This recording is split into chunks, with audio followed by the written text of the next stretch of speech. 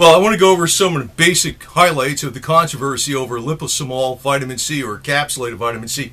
Actually, I have some of this. I actually just took it out of the refrigerator.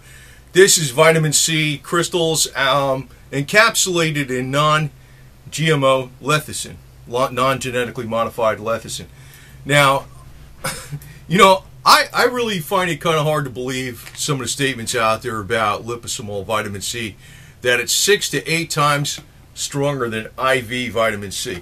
And I think I know why they're saying that, but I would not want to count on a statement like that, because if it was that strong, that's going to pretty much clobber every problem you'll ever come across, man, because, they've been finding out vitamin C, actually, if we had this capability back in our bodies like we probably had thousands of years ago, we'd probably live like hundreds of years like Noah did, no problem.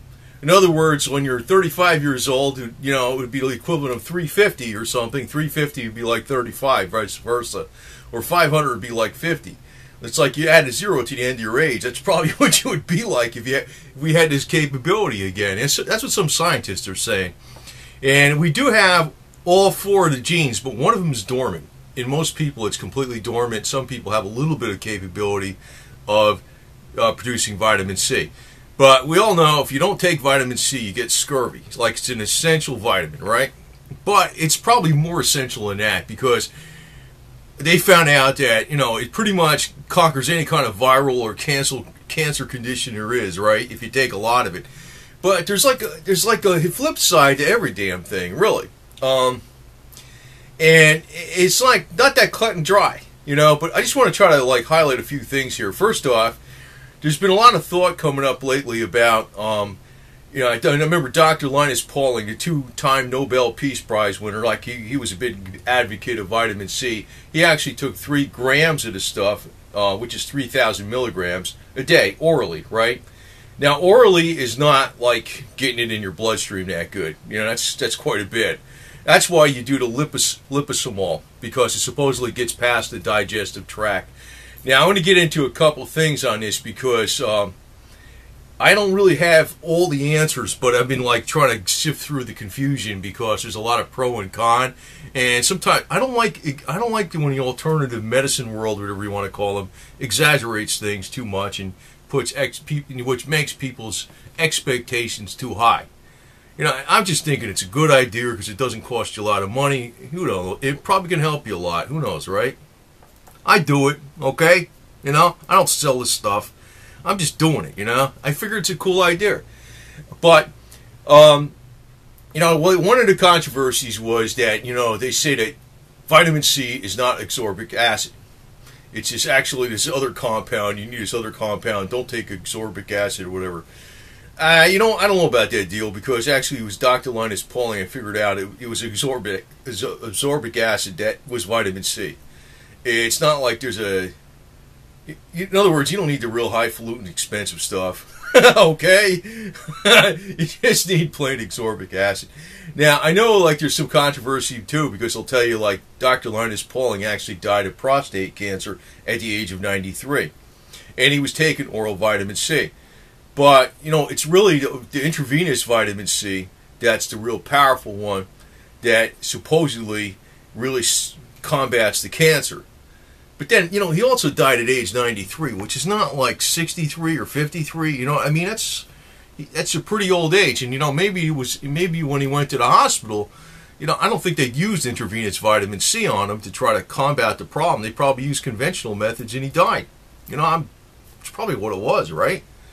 But the liposomal vitamin C, the encapsulated, they keep saying that it's 6 to 8 times more powerful than intravenous, and I'm like, I don't know. I mean, to me, that seems too good to be true.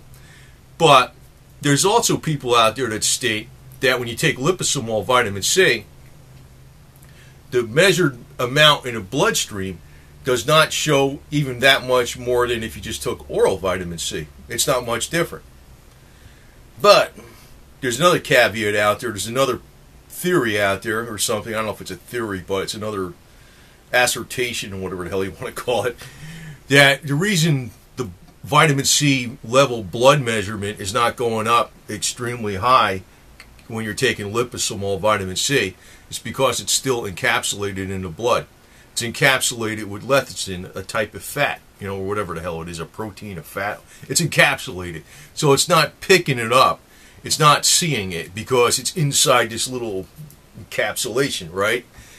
Now, the liposomal coating, supposedly, when it hits a immune cell or a regular cell, it allows the ascorbic acid to go into the immune cell or the regular cell and do its thing. It doesn't actually, you know, get into the blood as much as you would think. That's why I think that might be a correct assumption, because it gets past the digestive system. That's one thing. You know, if you take liposomal vitamin C, the digestive system doesn't upset the digestive system, so it does get into the blood, but it's not being measured in the blood. And I'm just applying simple logic, because I think where I am, you know, I've followed a lot of different opinions on this deal, and the one I'm really kind of thinking is the best opinion is that it does get through the stomach acids because it's coated. It's in a little liposomal ball, right? It gets into the blood. It's got to go somewhere. It goes into the bloodstream, right?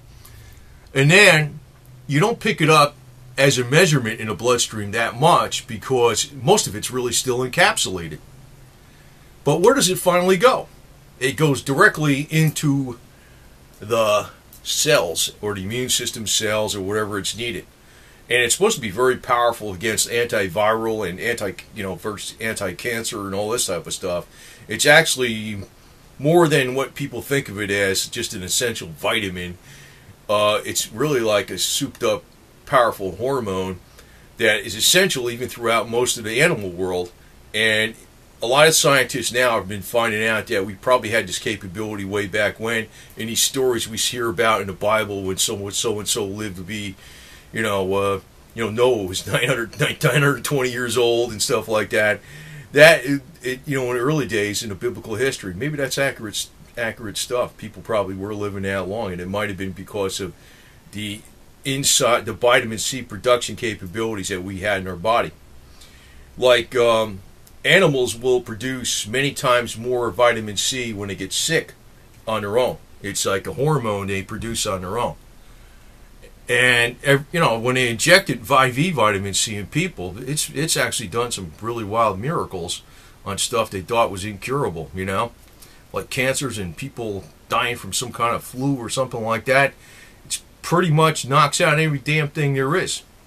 So this liposomal vitamin C might not be a bad thing to do. I just don't want to ever get somebody's hopes up on a damn thing, because it's like, when you say it's 6 to 8 times more powerful than IV vitamin C, and IV vitamin C does all these miracles, you start thinking it's going to do the job guaranteed, and I don't know.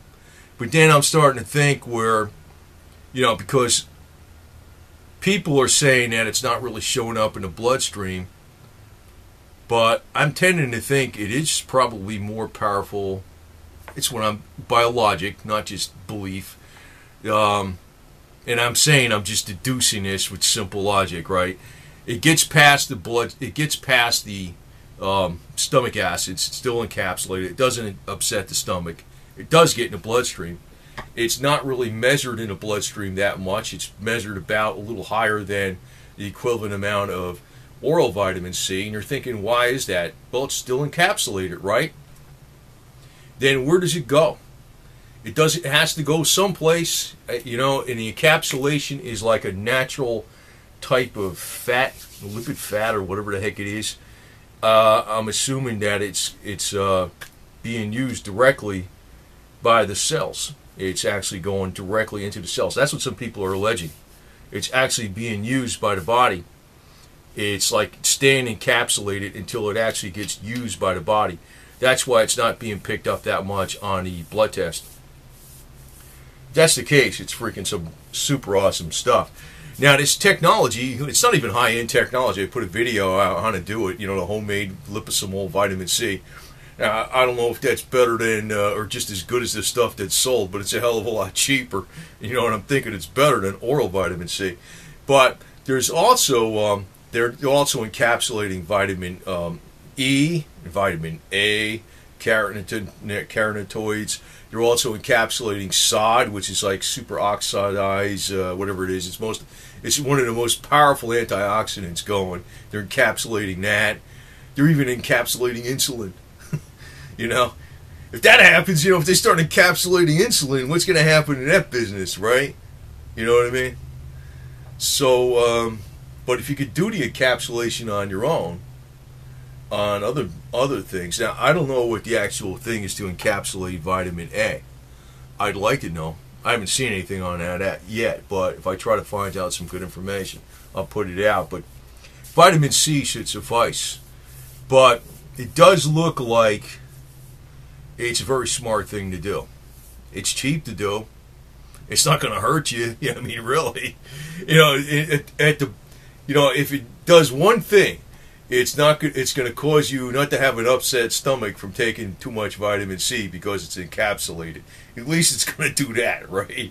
Even if it doesn't perform all these miracles. Because when you take a lot of vitamin C, people tend to get upset stomachs or to get the diarrhea or something like that, you know. And that becomes a problem, you know.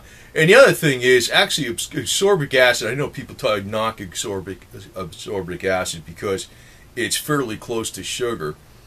And if you take a lot of it, it almost can, you know, almost act like, I don't know, changing your insulin levels or something like that, I've heard. But I do know one thing, that any vitamin C you take will be, its effectiveness and absorption will be greatly, greatly reduced if you take it with sugars, like simple carbohydrates and sugars. It will be greatly just diluted, more or less. It will be greatly reduced. Really, that's a fact. So, you know, another common sense thing is if you're taking even just plain old vitamin C without even liposomal, encapsulate it, right? If you're just taking plain oral vitamin C and you take it like with foods that are like vegetables, or, you know, if you're not, you know, or maybe not around a meal exactly, or just take a little water with it, but you don't have a diet with a lot of sugars and simple carbohydrates in it, you have like a, you know, maybe almost like an Atkins diet where it's fats and proteins mostly, you should have a higher absorption rate of vitamin C, because sugars will slow down the absorption rate of vitamin C. That I think is pretty damn solid information right there. I sure would like to know for an absolute fact, even if liposomal vitamin C was half as good as IV. You know, I know there's claims out there it's 6 to 8 times greater strength. It may be a lot stronger than IV. I don't know this for a fact, though. Where I'm thinking like I'm going to repeat it again, though. The liposomal vitamin C gets through the stomach, encapsulated with the non-GMO soy or lecithin. When it gets in the bloodstream, people are saying it's not actually getting in the bloodstream because it's not measured in the bloodstream much stronger than oral vitamin C. Maybe it's a little stronger. But there's other people saying that the reason it's not measured in the bloodstream is because it's still encapsulated. And to me, that makes sense. But eventually, it gets used up in the body because it's encapsulated in something that's natural, that the cells recognize or whatever, and it will attach itself to a cell or white blood cell or whatever, and eventually the vitamin C hormone, basically that's what it is, will get in where it's needed. So it's not being excreted from the body, it's actually being used by the body. And that is probably, if that's true, that would probably make you think that, yeah, it's probably stronger than IV vitamin C. I'd like to think that, because then we basically got something that's one of the most effective treatments out there, if that's true. And it's not going to be limited to vitamin C because, like I said, you can encapsulate a lot of different powerful nutrients like sod. One of the most, I think that, well, it's one of the most powerful antioxidants out there.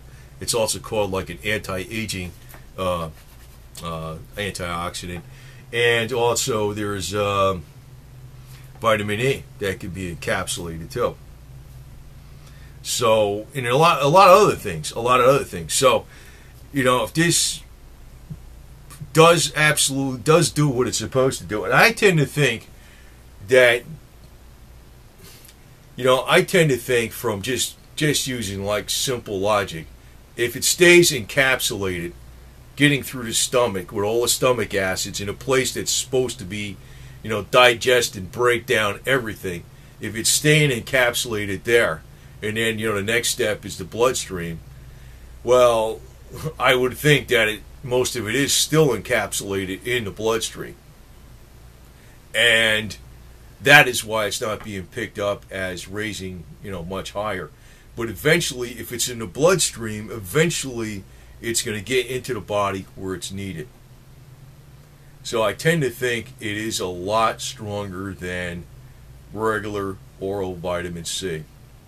But the other caveat is, if you want this to be the most effective, have a diet low in simple carbohydrates and avoid sugars, because that will definitely compete with vitamin C or ascorbic acid absorption rates. So, you know, I'd never like to freaking put something out that's going to be like flat out ironclad. This is the way it is. But I think that's the best information out there, what I just told you. I think that's the best information out there that I told you. Which means that liposomal encapsulated vitamin C is worthwhile to do. And you can also make it yourself. I have a video on that. I'll put the link right at the end of this video. You can look at it. It's not hard to do. It's simple. And I think it's worthwhile. So, over and out.